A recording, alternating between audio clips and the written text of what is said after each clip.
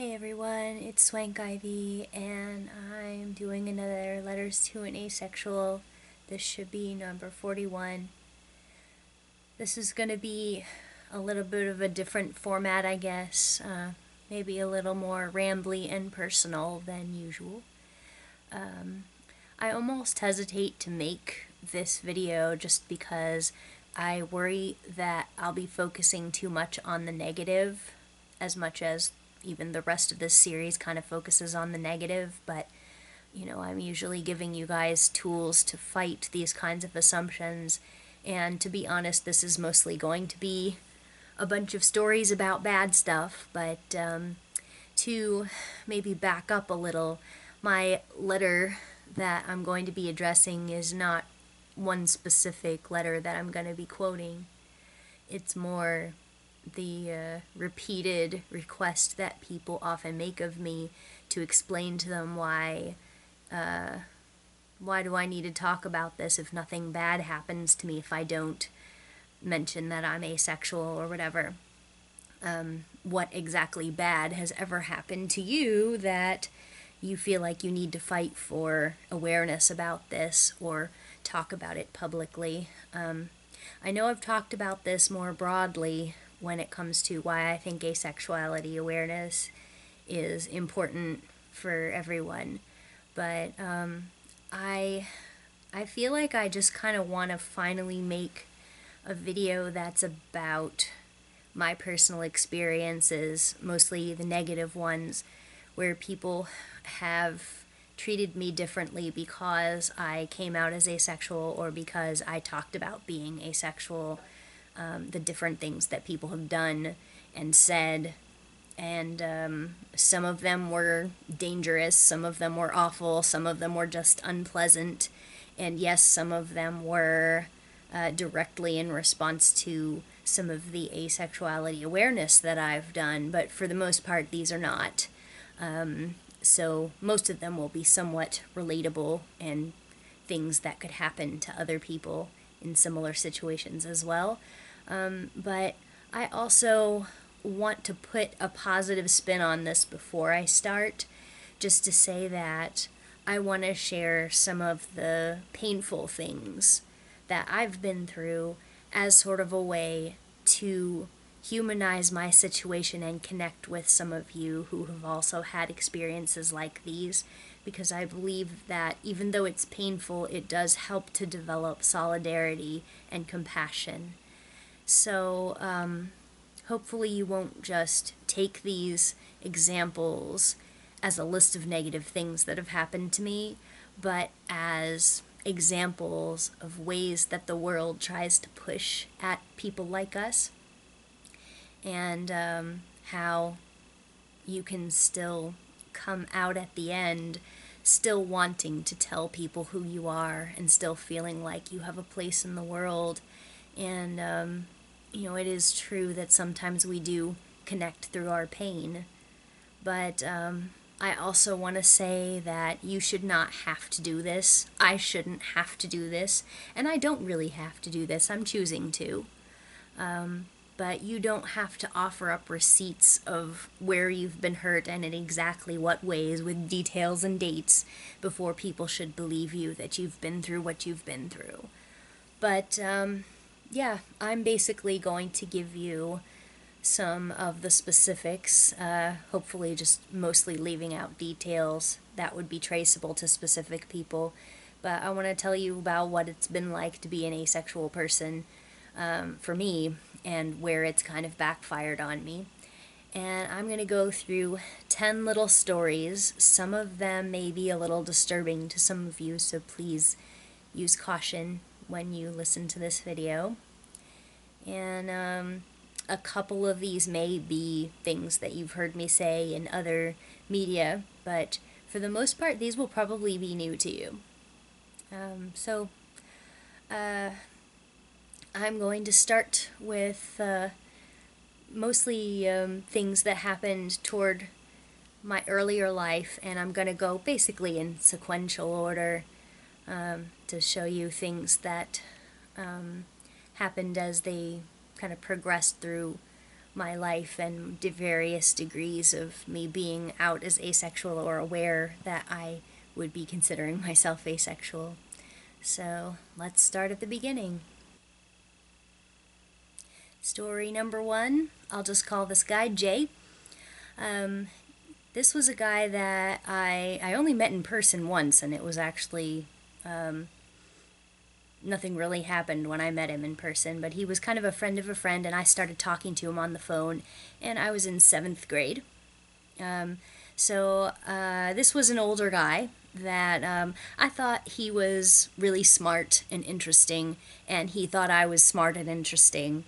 And, it was kind of fun, I guess, for a younger girl to feel like somebody older thinks that she's interesting. And so I had some really good conversations with this guy on the phone, but he always had this sort of creepy vibe that I didn't quite know how to feel about. And I found out he was really into hypnotism.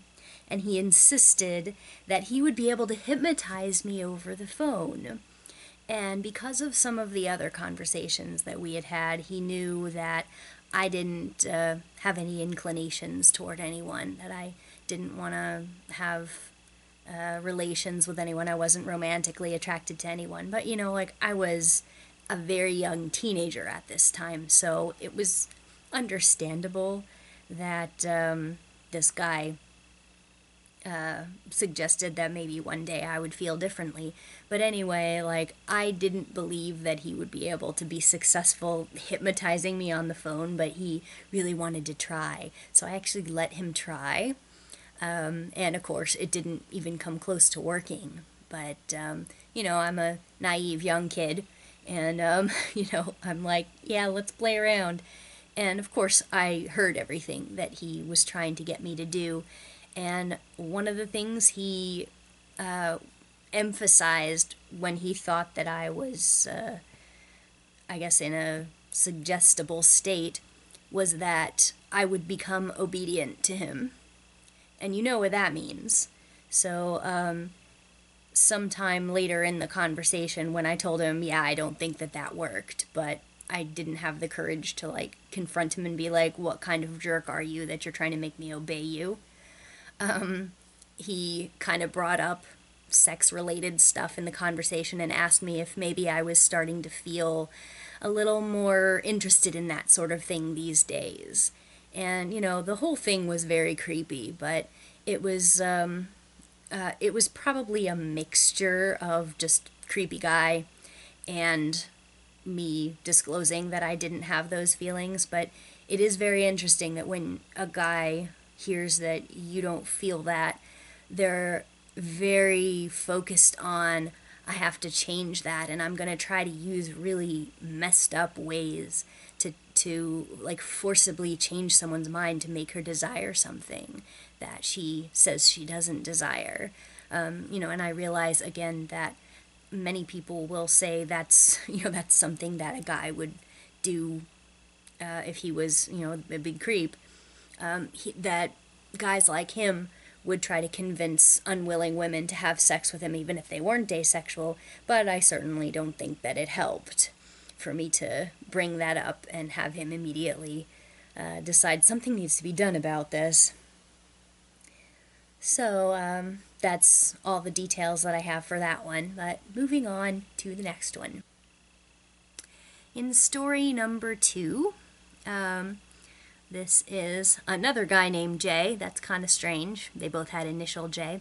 Anyway, I'm in 9th grade, and oddly enough, this is a guy I met through the same friend, so you're probably wondering why I didn't just dump that friend. But anyway, so I started talking to this guy on the phone. I was 15, I think, and he was 19. And again, it was interesting to have attention from someone who was a legal adult when you're, a teenager. But he was kind of like this, one of those philosophy bro types, which, I hadn't had any experience to be able to recognize that kind of person. And he liked to have long, ridiculous devil's advocate conversations. And at that time, I was actually dating a boy. I had a boy in my own grade who was my first boyfriend that I dated from the time that I was 14 to 15, my ninth grade year. And this guy on the phone, this Jay guy, he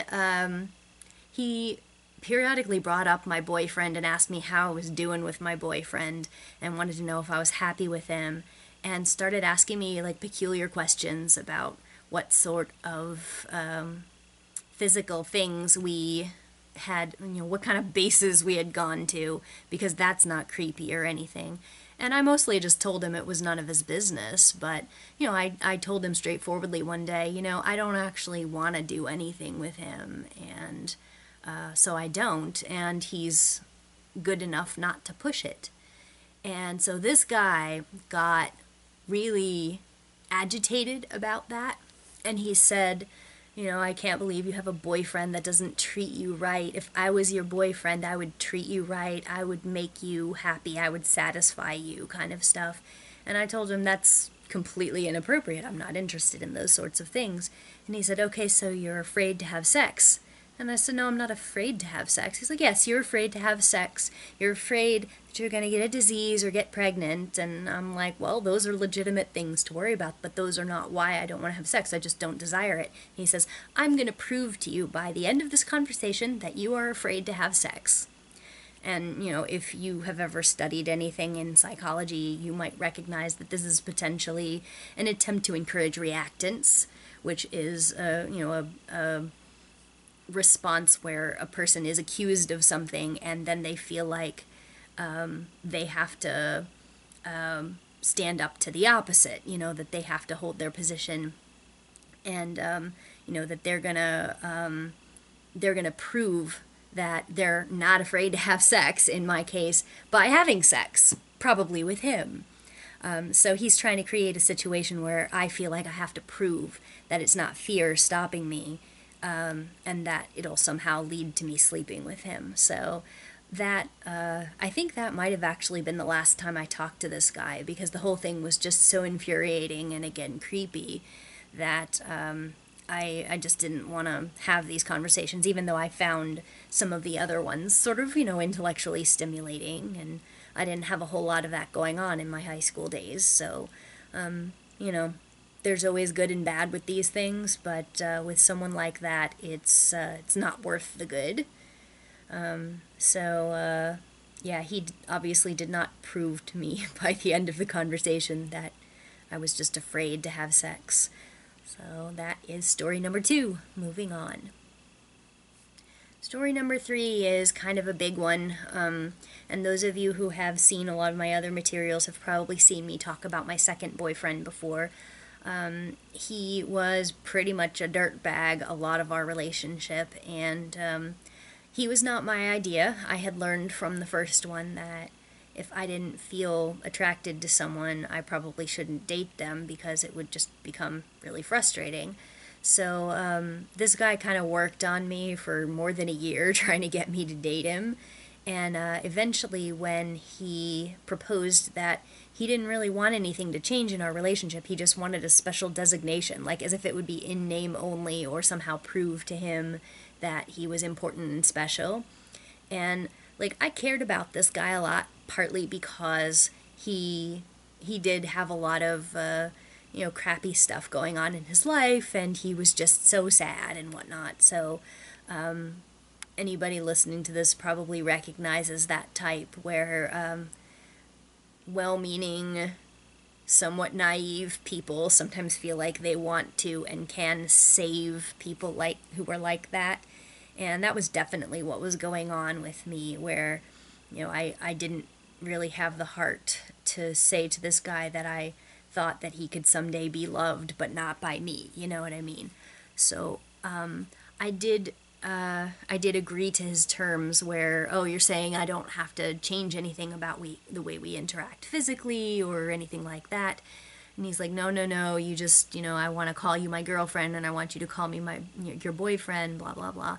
So, of course, that didn't work out very well, because within like a week or a week and a half, he was already trying to change the rules.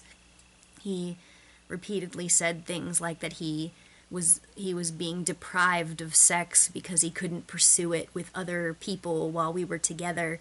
And I just told him, go ahead, like, I don't care, this wasn't my idea. And, you know, he just didn't seem to understand that bullying me into the corner and getting me to accept being his girlfriend would not just suddenly make me turn into a typical girlfriend who desired him that way or was jealous of his other relationships. So, anyway, I was really clear throughout the relationship that I didn't desire him that way, and that the things he tried to do to make me interested that way were not working. But at that time, I mean, I'm still in a pretty naive phase of my life there. I was, I think, 17 or 16 when we started dating, and I was kind of looking for a magic switch where I had tried enough things and humored him enough that I could definitively say, okay, this isn't for me. Everybody shut up now about how I can't know until I try. I did not sleep with him, but he still seemed to think that eventually I would. And he used to say extremely gross things to me, like telling me how big his penis was and that, like, a small woman like me would have a really hard time taking it. So I was going to need to train my vagina for eventual entry of his penis. You know, giving me ideas of what I should be doing to train for this. And it was really sickening. Like, the whole thing was really gross. But you know, I did try kissing him. I tried some, you know, some minor things that I guess go into the category of foreplay. None of them were pleasant. Most of them were things that I actively disliked, and some of them were just like, okay, this isn't good or anything. It's just, I'm waiting for it to be over. So, you know, all of that was kind of dubious consent as well, because I did feel pressured into it. But I did say that he could try it. It's just certainly wasn't my idea. And then he would try to manipulate me with whining about how if I didn't like it, then he must have done something terrible and he's a bad person. But, you know, then the next day he'd be offering to give me a massage and mysteriously start, you know, touching places he wasn't supposed to touch during the massage, and if I'd catch him at it or stop him or yell at him, he would immediately just turn into this sobbing pity mess where, oh, I'm terrible, I'm such a horrible person, I don't deserve happiness, blah blah blah blah blah. You probably know the type, but anyway. So eventually I did end up breaking up with this guy, in a weird manipulative way, of course, where first he slept with my best friend because he liked her too, and she and I had talked about it ahead of time, and she's like, yeah, your boyfriend's hitting on me, and I'm like, you can sleep with him if you like him, you know, because that would maybe get him off my back. And she's like, all right, I guess I will. And she did. And, you know, he calls me crying and asking to be punished, and I'm like, oh my God. But anyway, long story short, he tried to, like a week shy of us having been dating a year, he asked me if maybe we should break up because I wasn't happy. And I'm like, yeah, that sounds about right. I'm not happy, see ya. And he didn't mean it. And he called again later trying to get me to go back with him and insulted me, of course, when I said no. And, you know, eventually we didn't speak for a really long time after that, but sort of eventually became sort of friends again. And throughout college, I used to see him here and there, but he'd still say really messed up things to me, like, I'm still waiting for you to get that package of romance hormones in the mail, and if you do, I expect to be first because I've been waiting the longest, I've been in line the longest, and of course, I'm baffled by that, and I'm like, I don't think I'll ever feel that way about anyone, but if I ever do, I think it'll be person specific. I don't think it'll be like suddenly a switch flips and I'll desire people, so I'll do everybody who paid their dues. That doesn't make sense. And he was kind of disturbed by that, apparently. Like, he was just kind of joking around, but I answered him seriously with this. And he said, well, do you think you'll ever get married? And I said, I don't think so, but I'm not making a policy against it. If I find someone that I want that kind of relationship with, I will marry that person. And he was sort of silent for a minute, and then he said, oh, well, I hope you understand that if you ever do get married, I have the right to kick the shit out of your husband. So those are the fun things I dealt with a boyfriend who wouldn't accept that I was asexual and, pulled all the possessive cards. But, again, even though my being asexual did play into how this relationship was really messed up, it also could have happened to, anybody who didn't desire this particular guy the way that he wanted them to. I mean, you don't have to be asexual to be treated like that. It's just that, in my experience, it was part of the equation, and the bad things that happened in our relationship would not have had the same flavor or gone the same way if he hadn't been treating my asexuality like it was something to train me out of, and treating it like it was his own personal failure that he could somehow do something about if it wasn't working. So that's the end of my abbreviated version of my story about him.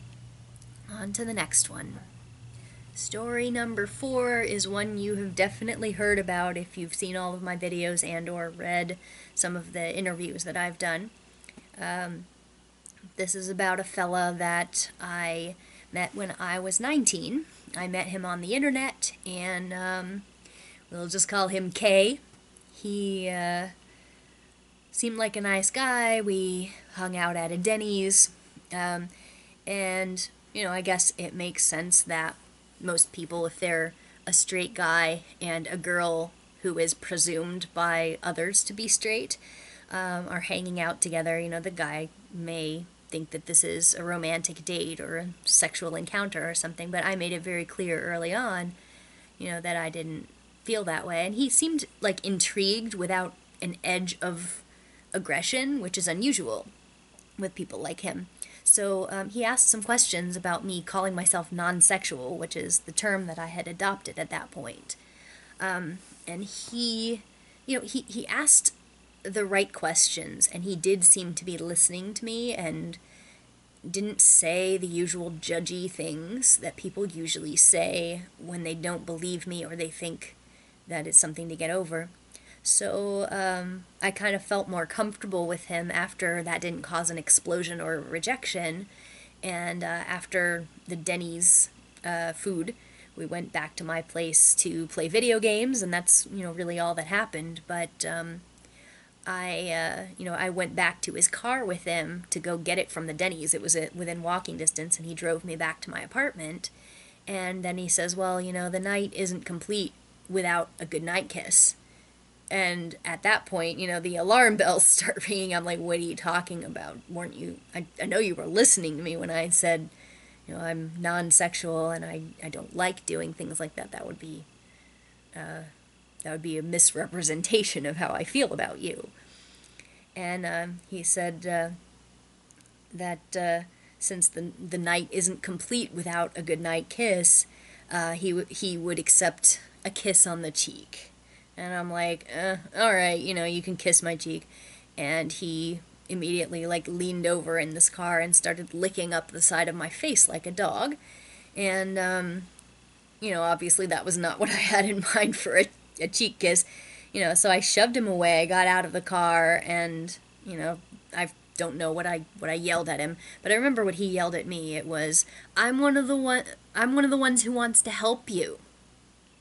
And that was clearly a reaction to me being asexual. That was, that's not something that could have happened in that context to, somebody who just wasn't interested. He carefully took in all of that information and still decided that he needed to cure me. And maybe you'll sense a theme here, but I was still pretty inexperienced, pretty naive, pretty idealistic at that time, so I didn't completely lock this person out of my life, and he continued to send me messages on the internet until eventually I did block him for sounding dangerous. But during that period of time when he was still communicating with me, he told me that he had thought that we were going to have sex that night. He told me that I should come over and watch porn with him. He told me how frustrating it was that I was pretty and that he wanted me, and that he could tell I wanted him back but refused to admit it because I was in denial. And he even said, like, I took psychology in high school. I know what denial is. And, don't insult my intelligence, he said, because I have a great deal of respect for you. Well, BS. But, after he started saying that he could tell I was attracted to him and that sexual attraction is not a choice, it's a vibe that you communicate to me unconsciously, I decided this is actually a dangerous person who is explicitly ignoring everything I said about how I feel and choosing to believe that I feel the opposite of what I said. So that was when I blocked him, and I never saw him again. I never dealt with him again. So that's the end of that story. Next. In story number 5, I am a recent college graduate, and I worked at a bookstore, and a coworker, we'll call him N, developed an interest in me. At first I thought he was kind of creepy because shortly after he started working there, he was asking for my number, but then I overheard him asking for the backroom guy's phone number too, because he wanted to make friends, and he kind of seemed like he was really socially awkward and confused about how to make friends, so I was like, oh, maybe he's not so creepy. But it turns out he was really creepy. So, anyway, he would invite me to do things, and I would sort of tentatively accept, and then he, wouldn't show up or wouldn't confirm or wouldn't call. And so he was really flaky, but, I couldn't tell whether that was because he's just a flake or because he didn't like me or something. So I did one day go out to a meal with him, but I paid for my own food because I was worried that a guy like him would think that if he took me on a date, then he should get to sleep with me. But, nothing happened from that. But during that meal, he found out I was a vegetarian. And sometime after that, he asked me if I would come to his house and help him prepare these vegetarian meals he had gotten, and that it's no fun to eat those kinds of things with just one person. And I'm like, no, I'm not gonna go to your house, jeez. But anyway, so he continued to offer me some strange invitations, including an invitation to come work out with him at his gym. I thought that was odd, but I thought the only possible ulterior motive for that was that he had some kind of thing where he thought I would be sexy in workout clothes or wanted to watch me sweat or something. But and by the way, I had already told him that I considered myself non-sexual and whatnot. So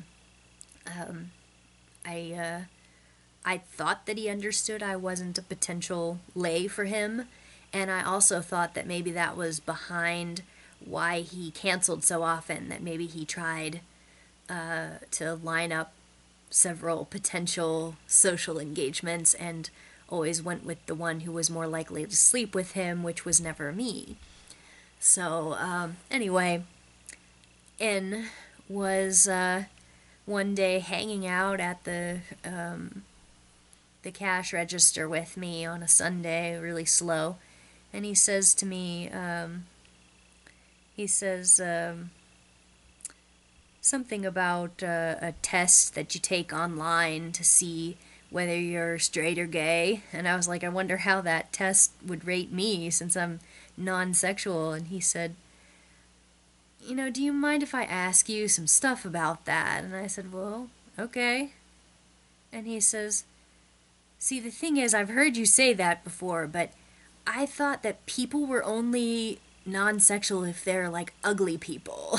And I said, what? And he's like, yeah, it just doesn't really make sense to me that if you could get sex that you would be non-sexual. It doesn't make sense.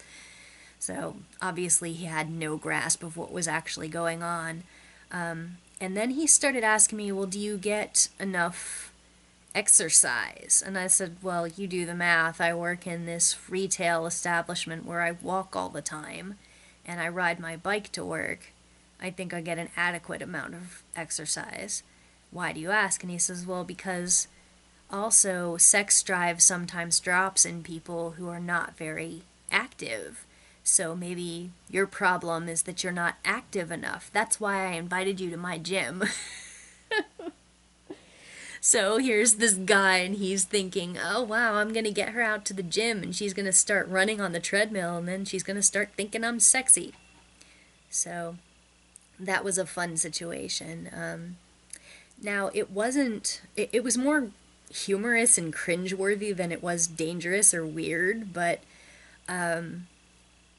when you live your life around people like that who have such baffling misconceptions about your orientation and then explicitly conspire to change it in ways that aren't possible, it's I won't say I felt unsafe around him because he was really just had this sort of harmless vibe about him, but at the same time I don't like sharing space with people who are plotting to have sex with me against my will, who are going to try to jumpstart my sex drive so that I'll want them. It's not so different from, guys who are pursuing an uninterested person or an unavailable person in other contexts, but I think it falls into the category. Next. Story number 6 is a really hard one for me to talk about because it was someone I was close to. And it was really, really hurtful because I thought this person was my ally and I thought this person knew better than what they did. So I'm not going to name who it was, but it was really devastating when it happened. So I was talking about asexuality, and by this point in my life, I think I was in my mid-20s at this point. Mid to late 20s. I can't remember the exact time in my life of this incident, but it was within the last 10 years at least. So I was probably 27, 28. Let's see. So I was talking to this person about some unrelated thing where there was an asexual character on a television show, and we got into sort of an argument about why do you care about seeing people like you on TV?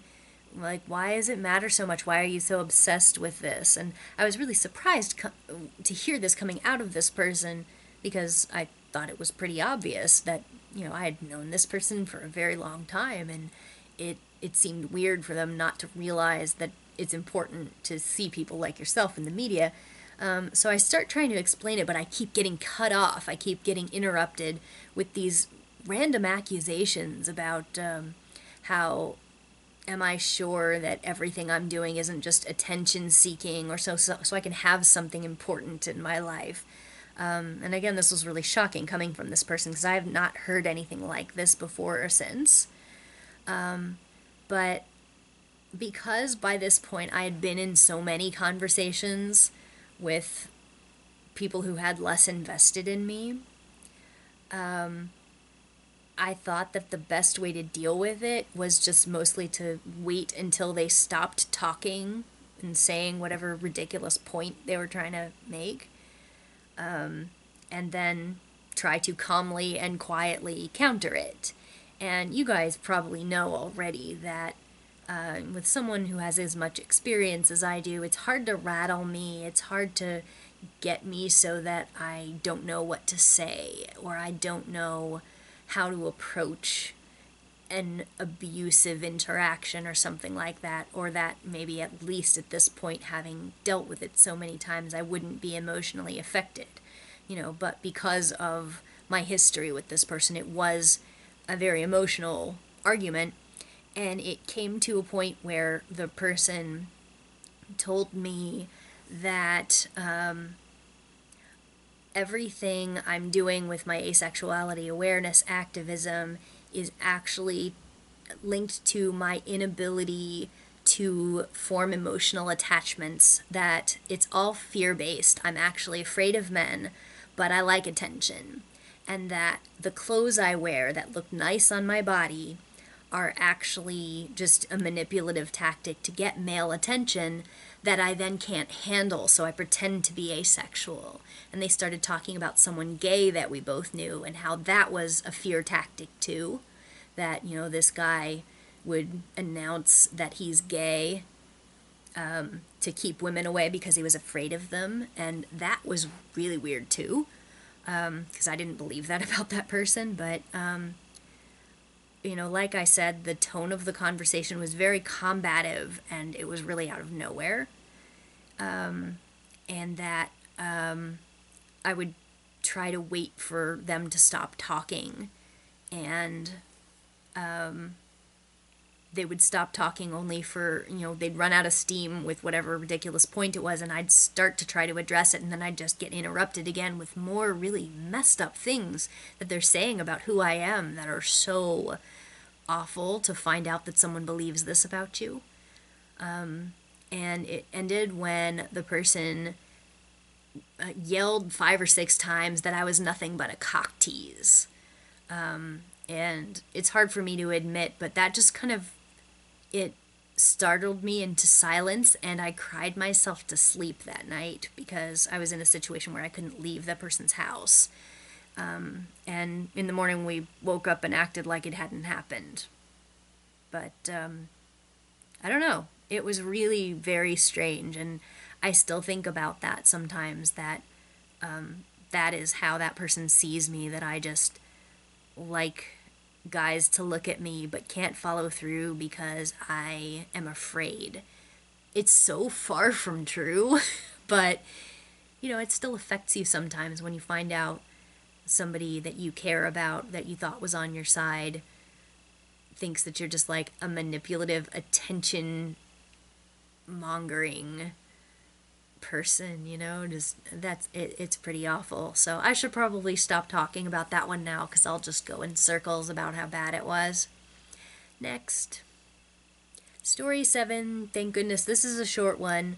I was at a gathering with, some people I didn't know, some people I did know, pretty crowded situation, and there was a group that was mostly people I didn't know very well. But I got into a conversation with this guy, and we were talking somehow about, I'm asexual, I happened to mention it. And this guy, I don't even know what his name was. I don't think I even knew then. He laughed when I said that, first of all, and he asked a couple of sort of dismissive questions, and then interrupted me to say, well, you and me are gonna go take a shower, and I'm gonna make it so you're not asexual anymore. And then he kind of moved toward me like he was going to like pin me against the kitchen cabinet that we were standing near.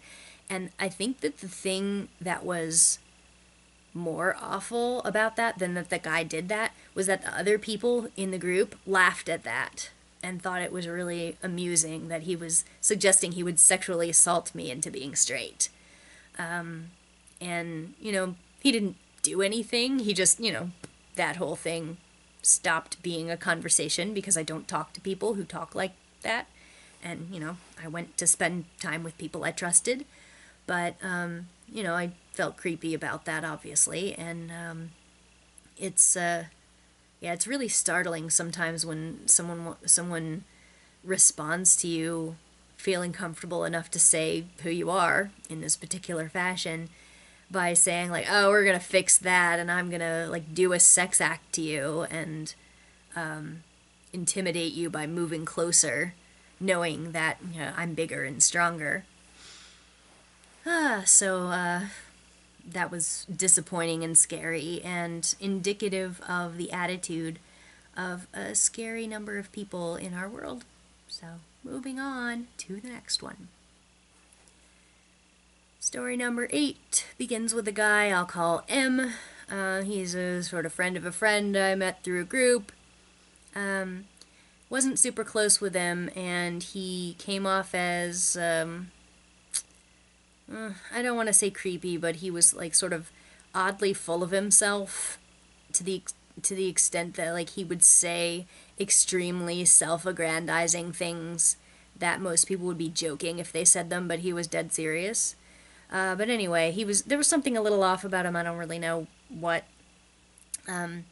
But he was someone who would often be at the things I would be at.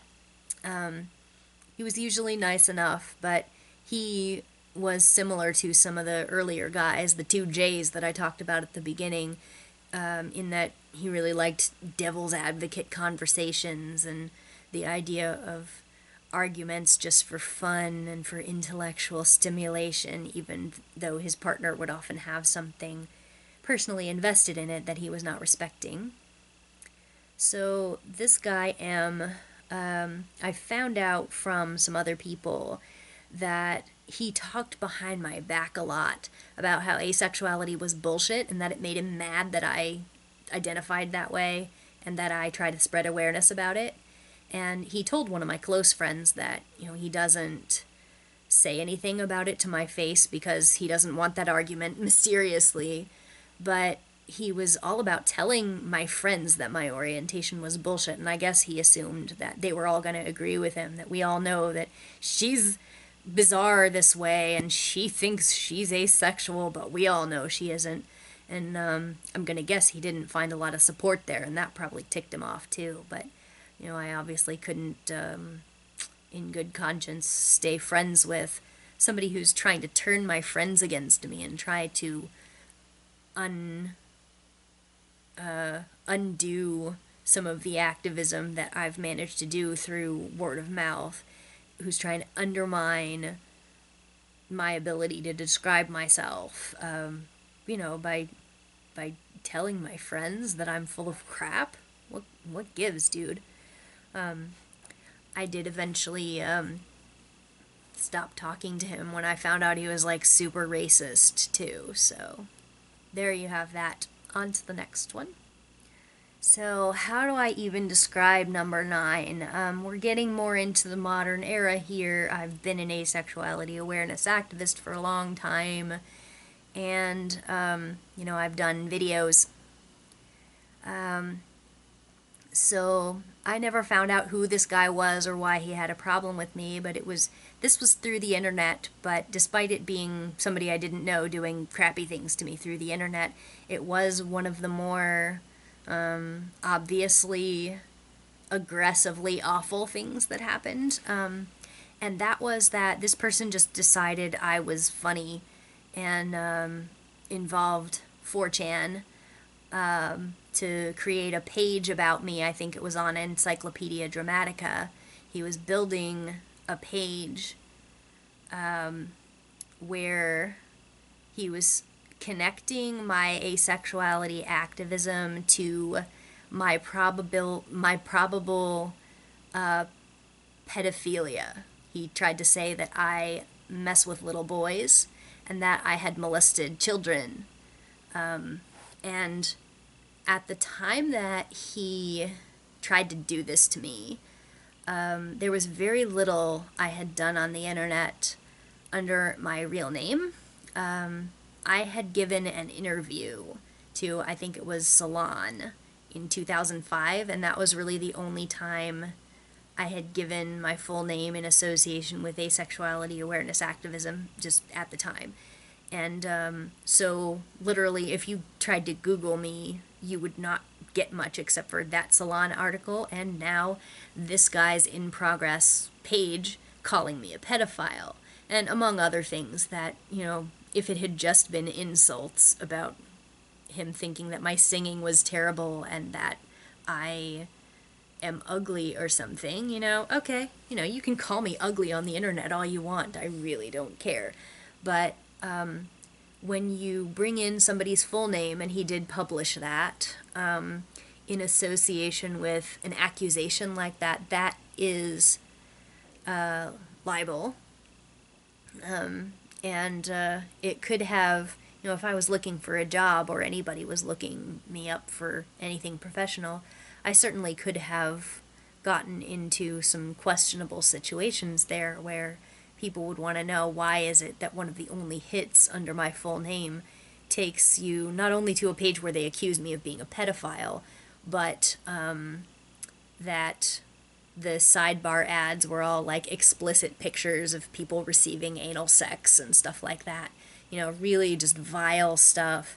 And I will also elaborate that it wasn't just like, haha, he called me a pedophile. It was that he connected my asexuality to probable pedophilia, saying like that since my sexual appetites are deviant and that I hide these from the public, I pretend that I'm asexual to cover for the fact that I screw little boys.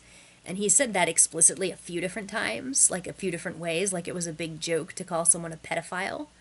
And I have to wonder what it is about asexuality that makes someone want to ruin my life.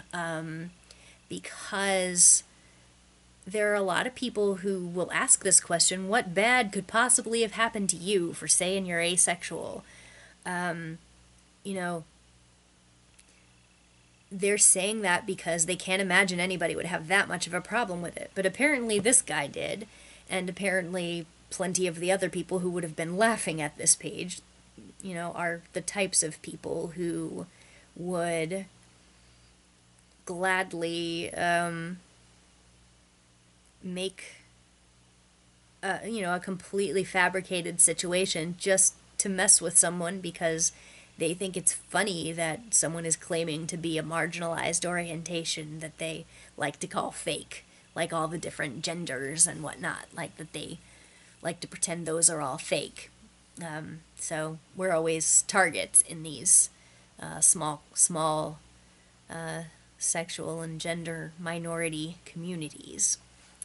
So one of the reasons I say this was one of the worst ones was that I had to get a lawyer, and I didn't want to handle it myself because that website and its whole network is they're so associated with large scale trolling that if I had contacted them myself without any lawyers behind it, I probably would have been targeted for a widespread deliberate trolling attempt, and those are never fun.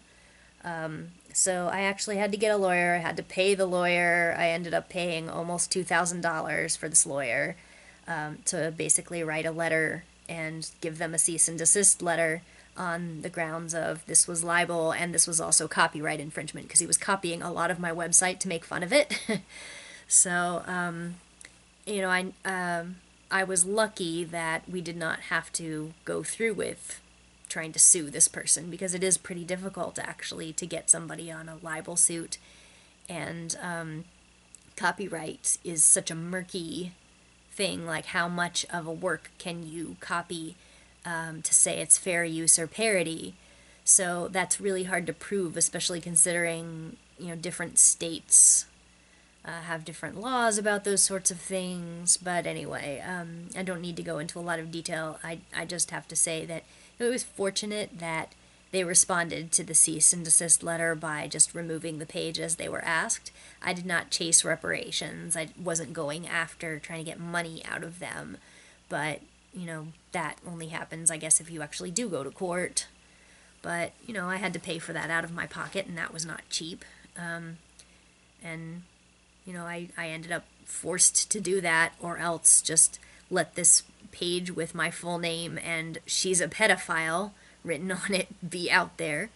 So, that was story number 9, and I will now move on to number 10.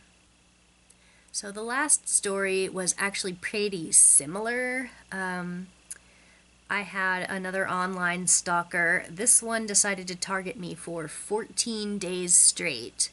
by going onto one of the 4chan image sites. I don't really know that much about them, so I'm probably using the wrong terminology, but they went on to their image board and pretended to be me, posting with a profile picture that was my face and linking to one of my letters to an asexual videos, claiming, that they wanted 4chan to ask an asexual anything.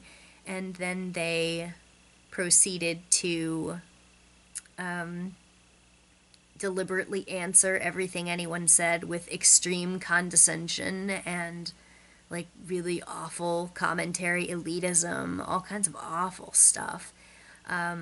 It was kind of funny because I could always tell when the trolling had started because my comments would immediately begin to fill up with filth. Most of it was somewhat harmless. I could just delete it and block the people, and occasionally I got actual questions from people which I was happy to answer, but this was literally, I would get thousands of comments because of this person. And also he believed that I should be grateful to him for getting my view numbers up. I'm not grateful for hater views, sorry. Anyway, so for 14 days, every day for 2 weeks, this person went and deliberately impersonated me. And in so doing, I did receive some comments from people who were watching that who thought that he was impersonating me. Like, they noticed that he didn't write like me, that he made a lot of spelling errors, and that he seemed to have a slightly different message. But most of them believed it was me. Most of them believed it was me trolling for views, for trolling for attention, or just, that I believed I was spreading a good message to the people of 4chan, for goodness sake. Anyway, but most of what I heard about it was, through other people, because I don't post there. I don't really know anything about it. But one thing I do know that this person did was, besides impersonating me, he claimed that being naked was no big deal to me because I don't think of bodies as sexual, so I pose nude all the time. And he had a couple of different photos of random models that, like, he didn't even try to put my face on them or anything. They just, like, they were white women who had blonde hair that vaguely, maybe with some imagination, might have looked like me, but he was pretending that they were me posing nude and claiming these were me naked. And that I didn't mind doing that because I'm such a free spirit who doesn't think of bodies as sexual like all you dirty people. So that was fun. And also he would say weird transphobic things at the end of each of these sessions where he would like admit what he was doing and then laugh and make a transphobic comment and then disappear. It was really odd. But I guess he got upset that I was not giving him attention or that I was not having any kind of public meltdown about it or something. I was addressing comments that not needed to be, but, could be addressed. And I was responding mostly to the unacceptable comments by deleting them and blocking them. And that's apparently really offensive to someone who's doing it just to get a rise out of you. So he tried messaging me privately to say, so I've been having a lot of fun with your message lately. I don't even have to change it at all to spread the good word about asexuality. It was really just so messed up, and I didn't answer that. I just blocked him, and he got upset about that too. And when people on 4chan called him out on not being me, and one person even went after him, like, why are you so obsessed with her? Why are you coming back here every day to pretend to be her? What are you trying to do? And he kept ranting about how I'm not acknowledging him and that I'm not grateful, or that my website and my videos are terrible and they're shitty, and that he's teaching me a lesson somehow by misrepresenting me to the good people of the internet. I should also note that right around the exact same time, Craigslist ads were being posted in my name in Canada, that had the exact same style that this guy was using, so I assumed this was him too, where he was posting weird elitist stuff. I don't even really remember what it was, but he was pretending to be me, using my name, posting on Craigslist saying that he wanted to find other asexual people to hang out with because all sexual people are rapists, and I don't want to be around dirty, immoral people or something like that. I don't know.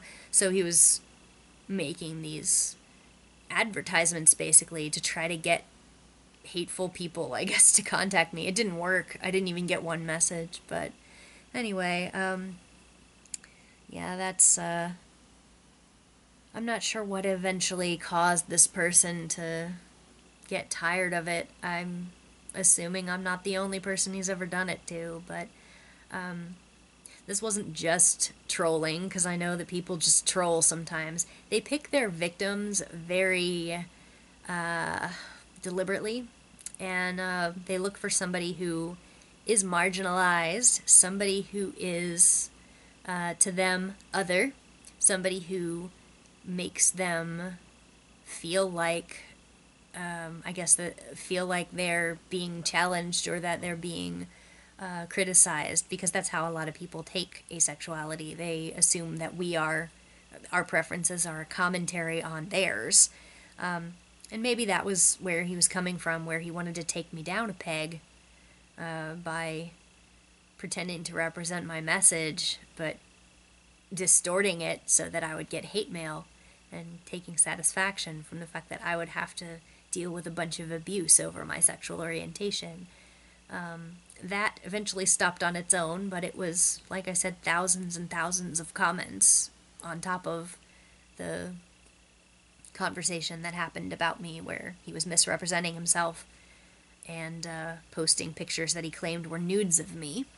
So evidence of that does not exist anymore, because that image board disappears the threads after they're too old, after they're only a few hours old. So I guess that's nice, and of course I didn't have to get a lawyer for that. But so that's my final long rambling story about crappy things that have happened to me because of being asexual. So I'll add to wrap up that, again, I've said a few times that I know some of the things that have happened to me that I consider to be in association with being asexual are not necessarily dependent on me being asexual for the story to go in a similar way. But we all have to understand that our identities are not separable like that. I will never be able to separate being asexual from being a woman.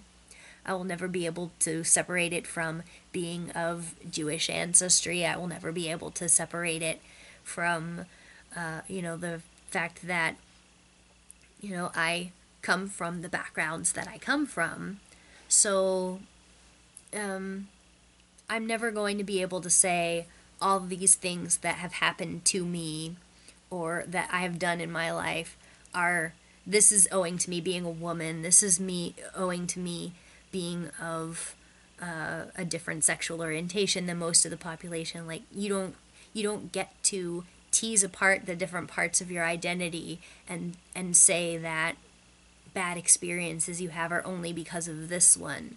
So even though I recognize that there are a lot of anti-feminist and sexist attitudes that fueled some of the things that happened to me, they were also intersectional with my being asexual, especially when they explicitly called out me being asexual to criticize me, or to victimize me, or to try to make me more vulnerable so that they could take advantage of me. And that aspect of my character made them want to do that to me. And I think that it comes from a place of they either want to fix me or they want to punish me for not being attracted to them, and either one is okay with them. that is part of my experience of being an asexual woman in this culture. So please, if you're thinking that you want to respond to what I'm saying and say that only happened to you because that guy was sexist, I really don't want to hear that kind of thing, because I don't think that it's true, and I don't think that it's fair to separate my being an asexual woman from me just being a woman. It will always be relevant, and I'm tired of asexuality always being assumed to be the least relevant part of my identity, because it is not. So I would like to end this on a positive note and say, again, you don't have to tell me what you've been through to deserve my support. You don't have to have been hurt a certain number of times or a certain depth of pain to be deserving of inclusion in this community, of having resources, of needing connection. You shouldn't have to feel guilty that you might not have it as bad as somebody else. I've kind of felt like that sometimes, that, if these are the worst things that ever happened to me, how can I say that I've ever been othered or more marginalized? But, those are things that we're taught to assume we're not worthy of this kind of care and attention. And I think that we need to stop saying to ourselves that we have to have been hurt worse to deserve more comfort and more support. So anybody listening to this who has felt like their sexual orientation, even if it's not being asexual, has, caused them to be in situations where that they were taken advantage of or they were shamed for it, like, I've had my own experiences that were negative, but they don't have to be the same as yours for me to say, I hear you, even if you don't speak. I know that those things have affected who you are, who you feel like you deserve to talk about it to, and just whether you even feel like you deserve to be part of communities that in part exist because they felt like they needed to hold a hand after being marginalized or experiencing violence or experiencing some kind of prejudice. So I don't want anyone to think that I'm saying my prejudice or my marginalization experiences are equivalent to or similar even in some cases to theirs, but I want you to hear me. I want you to understand that these have negatively affected who I am. They haven't stopped me from wanting to be truthful about who I am and continue to put my message out there to help people so that they feel that they have been heard and that they have learned some ways to deal with coming out on the other side of these terrible conversations and these terrible actions by others that can make them feel like they deserved to be hurt or make them feel like they'll never not be able to live their lives not being hurt. So, I guess I've rambled an awful lot in a very personal manner that is kind of atypical for these videos. But I encourage any of you who feel like you want to share your story to open up to each other, open up to me, share it if it makes you feel good to share it, and don't let it feel like you have to carry those burdens by yourself or that they're not heavy enough for you to deserve help carrying them, please. So that's gonna wrap this one, and I will see you guys in a happier video.